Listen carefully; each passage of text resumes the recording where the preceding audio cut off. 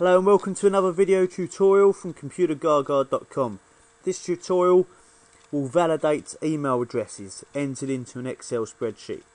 On the spreadsheet at the moment, I want to be able to enter some email addresses in column A. And I want to set up some data validation criteria to check that them email addresses are valid. I'm going to do this check by checking three things. I want to check that the @ symbol is present, I want to check that the period or full stop is present, and I want to check that there are no spaces. And these three checks should make sure that the email address syntax is correct. What it will do, that once the check is done, it's going to inform the user with a typical data validation error message that there was a mistake made entering an email address, so that that mistake can be rectified. Okay, first things first, I'm going to select the cells that I want to apply these validation criteria to. I'm going to select cells A2 to A10 just for simplicity in this example. But also you'd select whatever column, row, range of cells that is needed. I'm going to, on the data tab, go to the data validation button. And from the settings tab, I'm going to choose custom from the allow list, because I need to enter a formula. What I'm going to use is the AND function. Because I need to test three different bits of criteria, I'm going to have the AND logic. So it's going to test all three things and make sure that all three are true. First thing I want to check is for the @ symbol, and I'm going to use the find function to try and find the @ symbol within the text.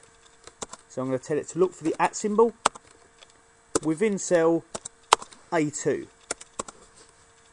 Yeah, so the very first cell, and I'm using a relative reference so that I'm referring to all the cells within that range.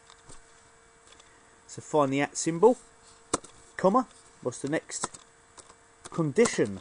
Well, I want to find again.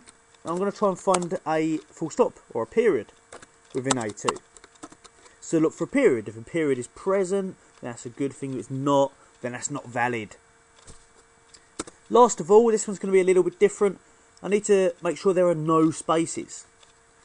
Now, if I do a find function, which I will do to look for a space, if it finds one, then that's the problem. So what I actually want to do is find an error message. You know, if it doesn't find it, it'll bring back an error message, and that's what I want.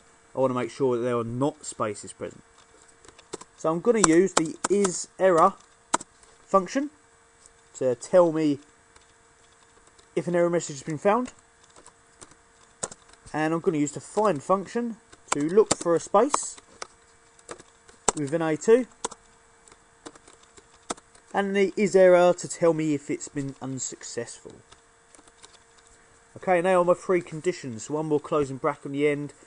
I've got three, looking for the @ symbol, the period, and the spaces, but the isError to make sure that spaces were not found. These are all entered into an AND function for that AND logic. Last thing I'm going to do, I'm just going to go to my error alert tab.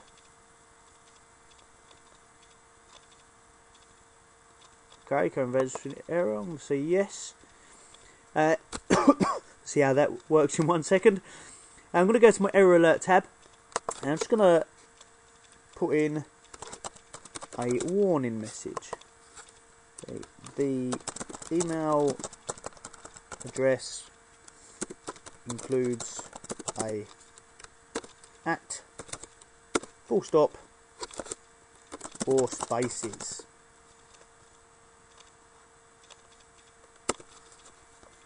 That should really say the address should include